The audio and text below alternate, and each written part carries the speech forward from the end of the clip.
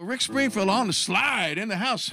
So, Rick, this is kind of a nice little comfy little studio in here. You kind of make demos in here, or do you really? No, we've recorded like 8 albums in here. Yeah, nowadays you can do it. Yeah, we go to trunk of a car. You can do a record. Yeah, we go to East West to do drums, so you get the big room, and then we do everything here. Got a vocal booth, guitars, and all Class A gear, and send it out to be mixed, and they're the best sounding records I've done so far. This is awesome. When you're in your own house. Yeah, it's great. You'll walk out in the kitchen and you're home. And you get inspired, and you're at the studio already.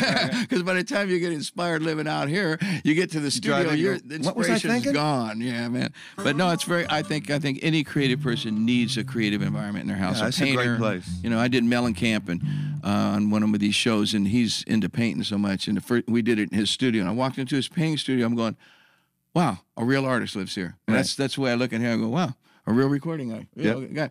Okay, so I've done everything for you. Let's just kind of jam a little bit. You had a different ending the way you did it. Other than that, the song we kind of did it sort of the same. I think you did it a little more punk than me. Mm-hmm. For some reason, yours seemed like a little more, yeah, it was more eights, driven eights, Yeah, that's straight down, gang. Well, I wrote this song thinking about the punk movement. I thought all of a sudden I was going to say, oh, well, I can be a punk, if that's what it's going to take to make it. Right? All it takes is 3 chords and an attitude. Right? Yeah, so this was an attitude, but anyway, let's just try a little bit of it if you don't mind. Yeah, you're going to play slide, though. This is going to be interesting.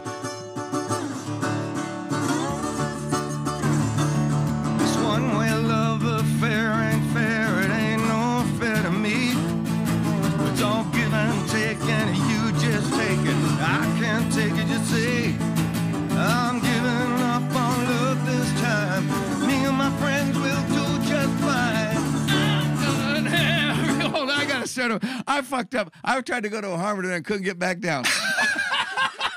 You keep that, though. I'm okay with that being an outtake. Don't get me wrong, but it's I've never done this. First time I've ever took a second take. I could not let that go. No. Whoa, hey, no, it's... I thought you were going like an octave higher. I go, wow, he can sing high. How about if I say I don't know what I was doing? Okay, Rick, go ahead.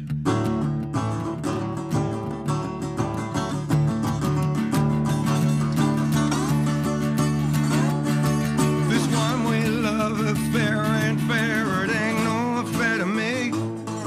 It's all give and take, and you just take it. I can't take it to see.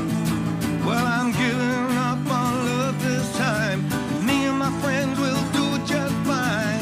I've done everything for you. You done nothing for me. I've done everything for you. Woo! You done nothing for me. Nothing for me. Well, you knew someday I'll have a whole lot of money. I'll be a millionaire. But when that didn't happen overnight, I found out how much you really care.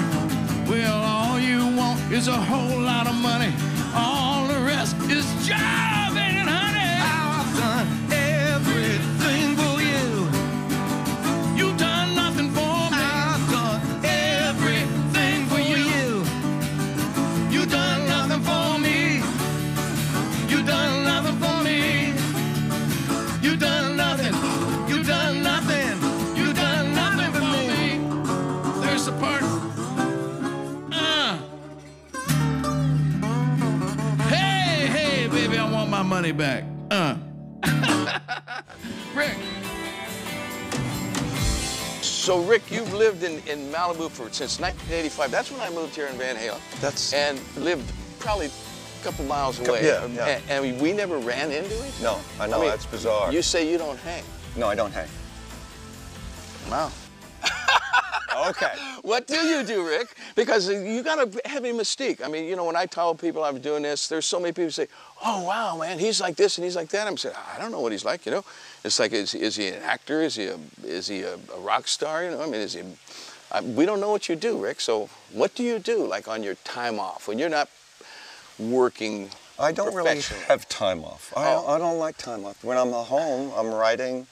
When I'm on vacation, I take a guitar and write. I'm not the guy that can go sit on the beach, and just kind of hang back. So I'm probably in the wrong area. Oh, I'm going to have to take some words back I said on the drive here. I looked in the camera, I was pointing to the beach, and I was saying, anybody that says they ain't down with the beach, I said, I can't trust them. I am totally down with the beach. Oh, you're okay with it? I was born in Australia. I was born Australian, mate, so I got to be down with the beach. You know, that's all the real estate there is. It's a big beach. No, I love the beach, but it's hard for me because I have my mind is always going, and so I just to lie there in a hammock or something is very hard for me to do. So when did you come from Australia? Now that part I don't know. What? 72. Wow. 1972. So I was 3. No. Well, what happened to your accent? Every now and then it just popped. I know, mate. A couple of beers and it comes right out. You know. Do you drink? Yeah. Well, I trust you even more now. Well, then we could hang. Yeah. But so you got a new record. You did, and it's kind of dark and bluesy. That's what I'm feeling, and I'm thinking, what?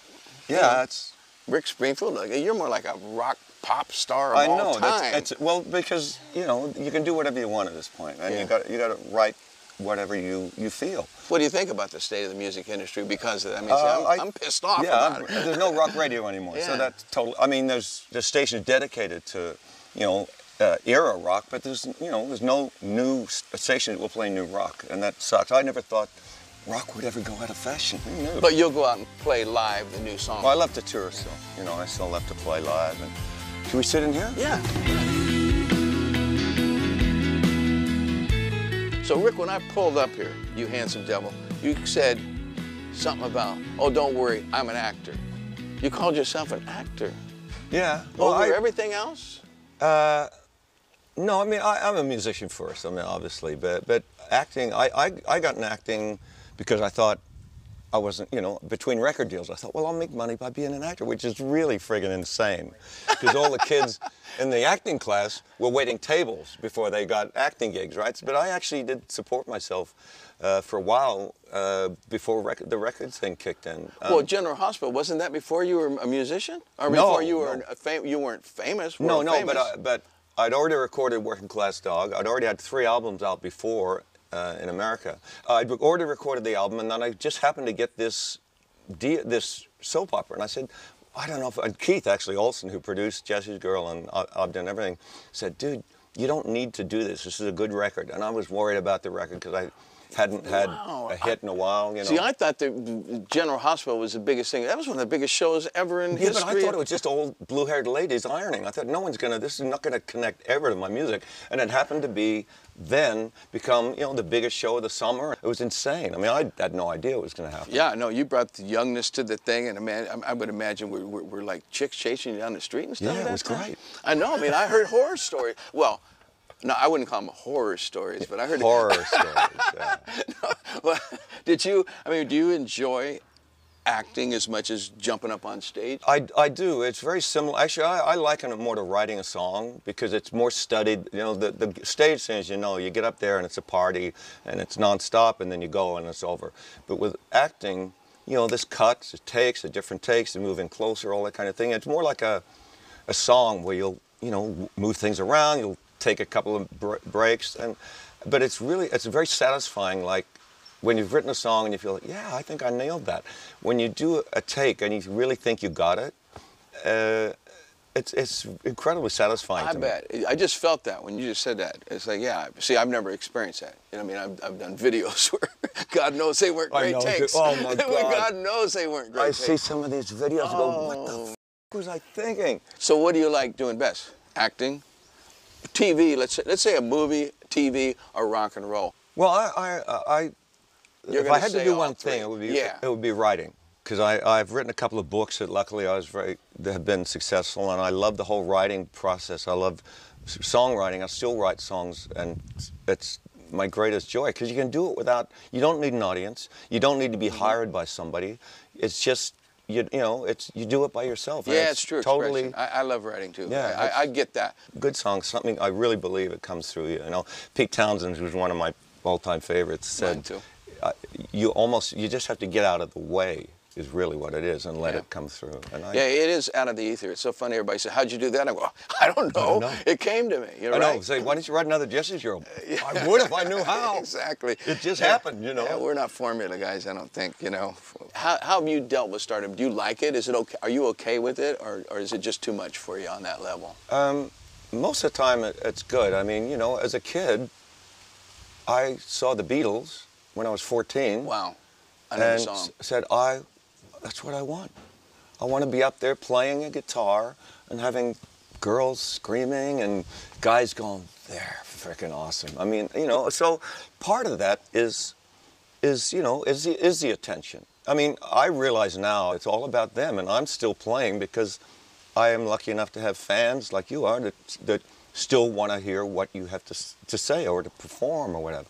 And it's really all about them, and I totally get that. Part of my drive is I've never felt like I was enough, and that's still part of my drive. That's why I think why I still keep writing and everything is because I'm trying to prove to myself or to others that I am, you know, I'm not the jerk that I really think I am, you know.